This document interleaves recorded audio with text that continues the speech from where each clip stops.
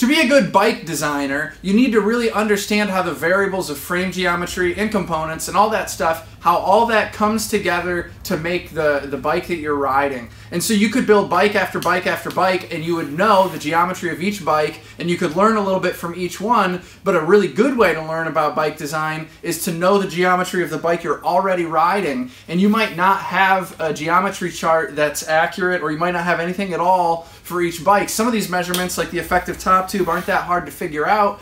Other ones are a little bit harder. And so today I'm going to bring you along as I try and figure out a system for deriving frame geometry that you don't have in front of you. Let's get into it.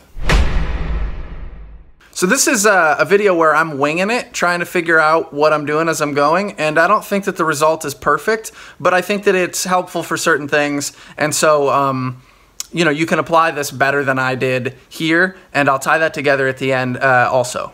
So I haven't done this before to this extent, but I've been thinking about it, so we'll just see how well this works. First thing I'm going to do is I'm going to take the frame and I'm going to lean it against something with a vertical edge like this, and I want to get the rear wheel in the vertical plane, and then I want to lean something against it. You could do this in like a doorway or something. Basically, I'm just trying to get the bike standing up on its own, so I don't need to hold it so that it's vertical, because you're going to get a more accurate reading for some of these things if the bike's not tipped over and you're not going to be fighting it. So that's how I want to position the bike. And now I need a couple measurement tools in order to grab measurements. And I'm just going to plug them into BikeCAD as I go, and I'm going to build a bike rather than from, you know, dimensions out of my noggin. It's going to be off of a frame, and it should come together into a, you know, reasonably accurate model. So the tools I'm going to use for this are BikeCAD Pro on my computer. Just enter values as I go. I got this digital angle gauge, which I got for $35 at Harbor Freight. Use this for everything all the time. Pretty good.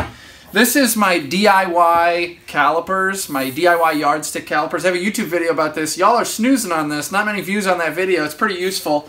And then of course, I also have a video about my favorite Mitutoyo calipers. And I think with this, I should be able to mostly get the bike measured up.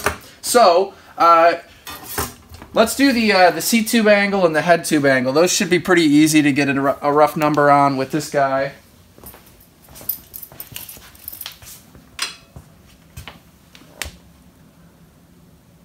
$71.7. Now this one, I'm going to go on this side because I have the head badge on the front. 73 here.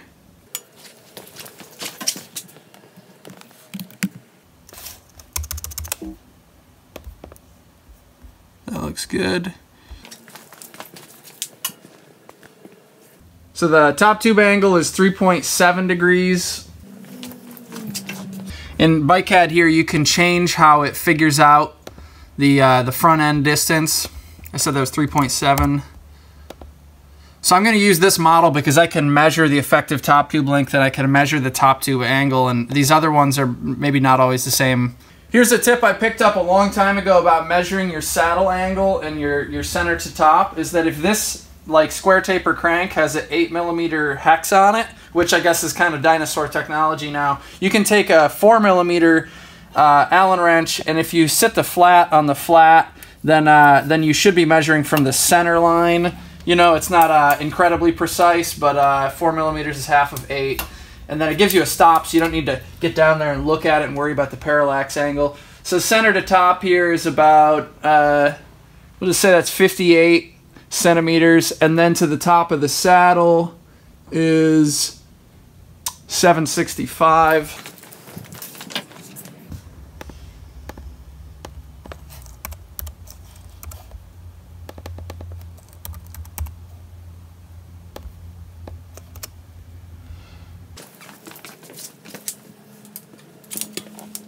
The head tube length is 147.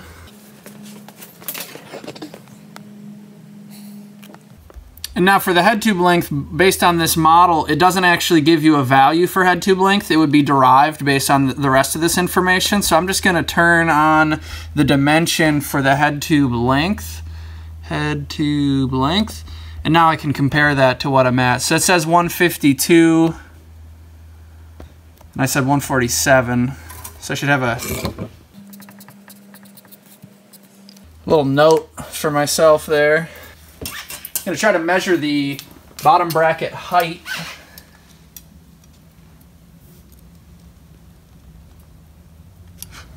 It's about 265.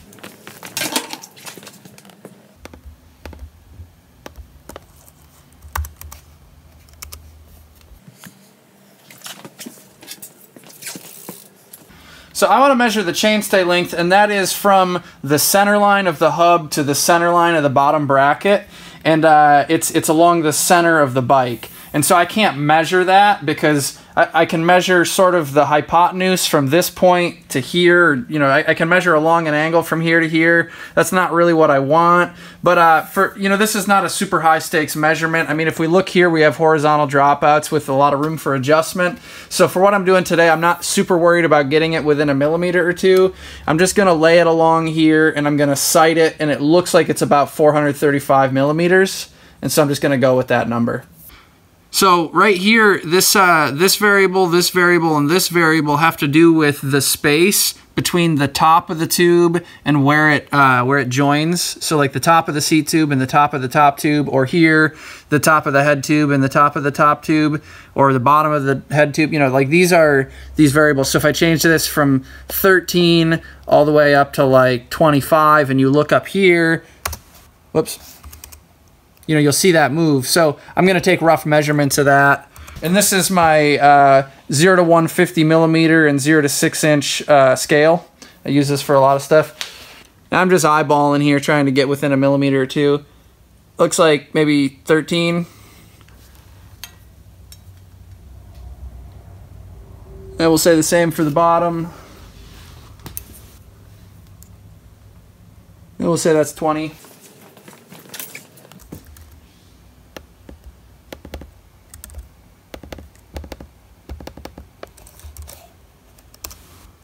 This wouldn't always be dire, but you can measure the lower headset stack height, so we're about 12 millimeters there.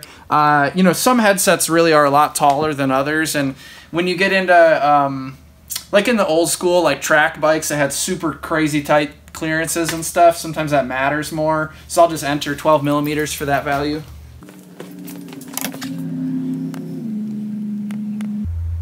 It's already a 12 on this model, so yeah, that's fine. I don't really care.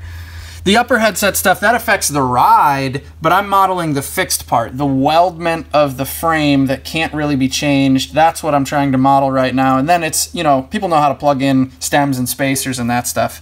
So I want to plug in the diameters of all the main tubes. I don't know if I need to necessarily, depends how you're measuring, but it's pretty easy to do. So with my calipers, this is 28.6. I mean, it says 28.7, but it's a 28.6 tube with paint on it. This one is 31.8. And this one is 31.8. And this one is, we'll say that's 36.3. I don't know what that's supposed to be exactly. Seat tube 31.8.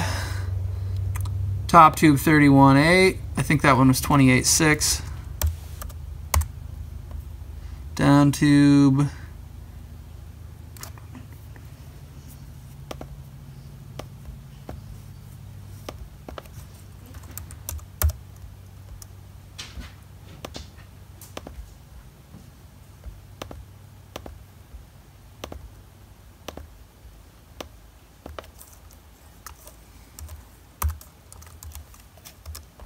Okay, so I love my DIY yardstick calipers. Here's how I'm going to use them on this.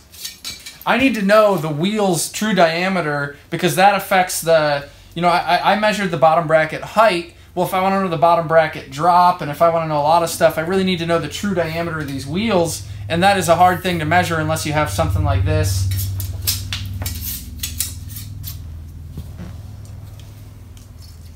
And I don't want them to be crooked like this. I want them to be in plane with the wheel, and I want to sweep them until I find the high spot right there. And we read 702 millimeters.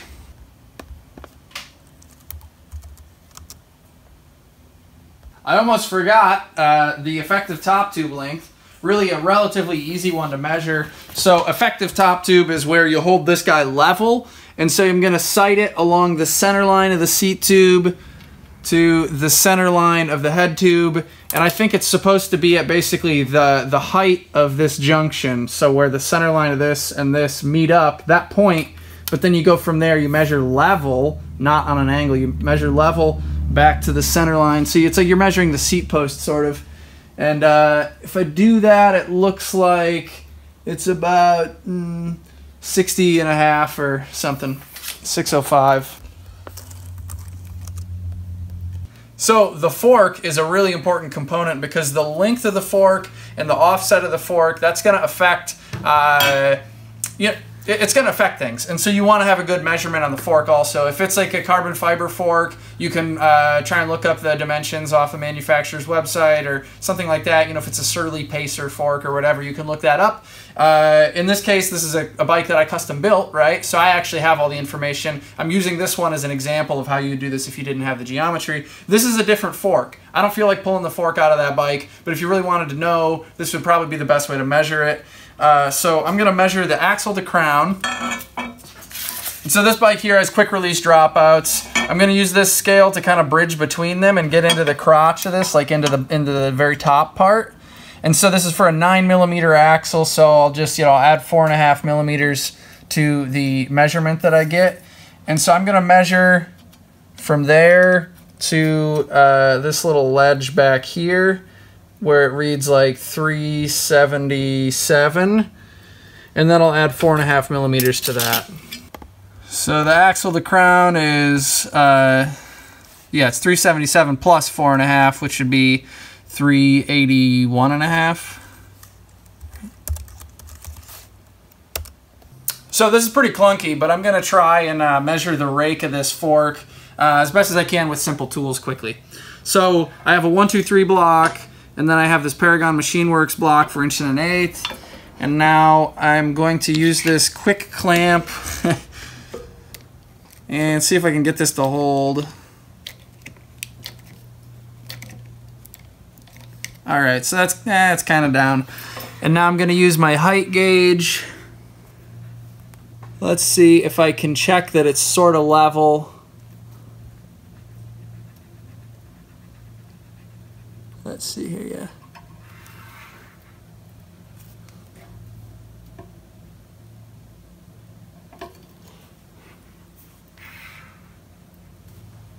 So that's pretty close to being level. And now I'm going to set this so that it's at about the height of the center line. If there was an axle in there, if there was a quick release axle. So that looks like it's about on center line. I'm going to measure that height off of the table, and I'm getting 126 millimeters. Now I'm going to set the height gauge on the top of the steer tube.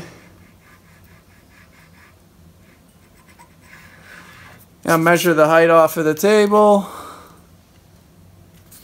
It's 91 millimeters. So the actual center line of the head tube, I measured the top, but the center line is going to be half of the diameter. It's going to be the radius away. So if it was at 90 millimeters on the top, it's actually going to be 90 millimeters minus parentheses 28.6 divided by 2.